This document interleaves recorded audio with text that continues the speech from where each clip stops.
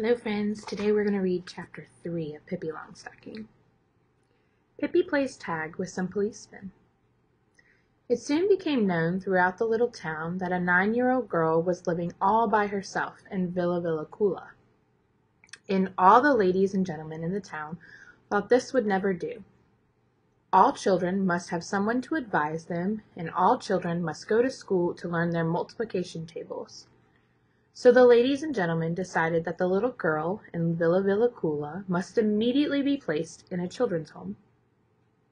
One lovely afternoon, Pippi had invited Tommy and Annika over for an afternoon coffee and pepparkakora, which are ginger snaps. She had spread the party out on the front steps. It was so sunny and beautiful there, and the air was filled with the fragrance of flowers in Pippi's garden. Mr. Nielsen climbed around on the porch railing, and every now and then the horse stuck out his head so that he could be invited to have a cookie. "Oh, isn't it glorious to be alive?" said Pippi, stretching out her legs as far as she could reach. Just at that moment, 2 police officers in full uniform came through the gate. "Hooray!" said Pippi. "This must be my lucky day, too. Policemen are the very best things I know, next to rhubarb pudding." And with her face beaming, she went to meet them. "Is this the girl who moved into Villa Villacula?" asked one of the policemen. "Quite the contrary," said Pippi. "This is the tiny little auntie who lives on the 3rd floor at the other end of the town." She said that only because she wanted to have a little fun with the policemen, but they didn't think it was funny at all. They said that she shouldn't be such a smarty. And then they went on to tell her that some nice people in the town were arranging for her to go into a children's home. "I already have a place in a children's home," said Pippi. "What?" asked one of the policemen. "Has it been arranged already, then? What children's home?" "This one," said Pippi heartily. "I am a child, and this is my home, therefore it's a children's home, and I have room enough here, plenty of room." "Dear child," said the policeman, smiling, "you don't understand. You must get into a real children's home and have someone looking after you." "Is one allowed to bring horses to your children's home?" asked Pippi. "No, of course not," said the policeman. "That's what I thought," said Pippi sadly. "Well, what about monkeys?" "Of course not. You ought to realize that." "Well then," said Pippi, "you'll have to get kids for your children's home somewhere else. I certainly don't intend to move there." "But you don't understand that you must go to school." "Why?" "To learn things, of course." "What sort of things?" asked Pippi. "All sorts," said the policeman. "Lots of useful things, like the multiplication tables, for instance." "I have got along fine without any pluffification tables," said the 9-year-old. "For 9 years," said Pippi, "and I guess I'll get along without them from now on, too." "Yes, but just think about how embarrassing it will be for you to be so ignorant. Imagine when you grow up and someone asks you what the capital of Portugal is and you can't answer." "Oh, I can answer all right," said Pippi. "I'll answer like this. If you are so bound and determined to find out the capital of Portugal is, then for goodness sakes write directly to Portugal and ask." "Yes, but don't you think that you would be sorry not to know it yourself?" "Yes, but don't you think—" "Oh, I'm sorry." "Oh, probably," said Pippi. "No doubt. I should lie awake at nights and wonder, what in the world is the capital of Portugal? But one can't be having fun all the time," she continued, bending over and standing on her hands for a change. "For that matter, I've been to Lisbon with my papa," she added, still standing upside down, for she could talk this way too. But then one of the policemen said that Pippi certainly didn't need to think she could just do as she pleased. She must come to the children's home, and immediately. He went up to her and took hold of her arm, but Pippi freed herself, quickly touching him lightly, and said, "Tag!" Before he could wink an eye, she had climbed up onto the porch railing and from there onto the balcony above the porch. The policemen couldn't quite see themselves getting up the same way, so they rushed into the house and up the stairs, and by the time they had reached the balcony, Pippi was halfway up the roof. She climbed up the shingles almost as if she were a little monkey herself, and in a moment she was up on the ridgepole, and from there she jumped easily to the chimney.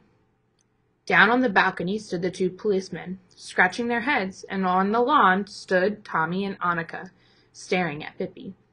"Isn't it fun to play tag?" cried Pippi. "And weren't you so nice to come over? It certainly is my lucky day today, too." After the policemen had stood there a while, wondering what to do, they went and got a ladder, leaning it against one of the gables of the house, and then climbed up. First one policeman, then the other, to get Pippi down. They looked a little scared when they climbed out onto the ridgepole, and carefully balancing themselves, went step by step towards Pippi. "Pippi." "Don't be scared," cried Pippi. "There's nothing to be afraid of. It's just fun." When the policemen were a few steps away from Pippi, down she jumped from the chimney, and screeching and laughing, ran along the ridgepole to the opposite gable. A few feet from the house stood a tree. "Now I'm going to dive," she cried, and jumped right down into the green crown of the tree, caught a hold of a branch, and swung back and forth a while, and then let herself fall to the ground. Quick as a wink, she dashed around the other side of the house and took away the ladder. The policemen, who looked a little foolish when Pippi jumped, but they looked even more so when they had balanced themselves backward along the ridgepole and were about to climb down the ladder. At first, they were very angry at Pippi, who stood on the ground looking up at them, and they told her in no uncertain terms to get the ladder and be quick about it, or she would soon get something she wasn't looking for. "Why are you so cross with me, asked Pippi, reproachful. "We're just playing tag, aren't we?" The policeman thought for a while, and at last one of them said, "Oh, come on, won't you be a good girl and put the ladder back so that we can get down?" "Of course I will," said Pippi, and put the ladder back instantly. "And when you get down, we can all drink coffee and have a happy time." But the policemen were certainly tricky, because the minute they were down on the ground, they pounced on Pippi and cried, "Now you'll get it, you little brat." "Oh, no, I'm sorry. I haven't time to play any longer," said Pippi, "but it was fun." She then took a hold of the policemen by their belts and carried them down the garden path and out through the gate and onto the street. There she set them down, and it was quite some time before they were ready to get up again. "Wait a minute," she cried, and ran into the kitchen and came back with 2 cookie hearts. "Would you like a taste?" she asked. "It doesn't matter that they're a little burned, does it?" Then she went back to Tommy and Annika, who stood there wide-eyed, and just couldn't get over what they had seen. And the policeman hurried back to town and told all the ladies and gentlemen that Pippi wasn't quite fit for a children's home. They didn't tell that they had been up on the roof, and the ladies and gentlemen decided that it would be best, after all, to let Pippi remain in Villa Villicula, and if she wanted to go to school, she could make the arrangements herself. But Pippi and Tommy and Annika had a very pleasant afternoon. They went back to their interrupted coffee party. Pippi stuffed herself with 14 cookies, and then she said, "They weren't what I mean by real policemen. No, sirree. Altogether too much talk about children's homes and pluffification in Lisbon." Afterwards she lifted the horse down on the ground, and they rode on him, all 3. At first Annika was afraid, and didn't want to, but when she saw what fun Tommy and Pippi were having, she let Pippi lift her up onto the back of the horse. The horse trotted around and around in the garden, and Tommy sang, "Here comes the Swedes with a clang and a bang."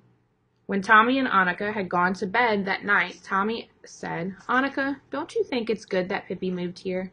"Oh, yes," said Annika. "I don't even remember what we used to play before she came. Do you?" "Oh, sure. We played croquet and things like that," said Annika.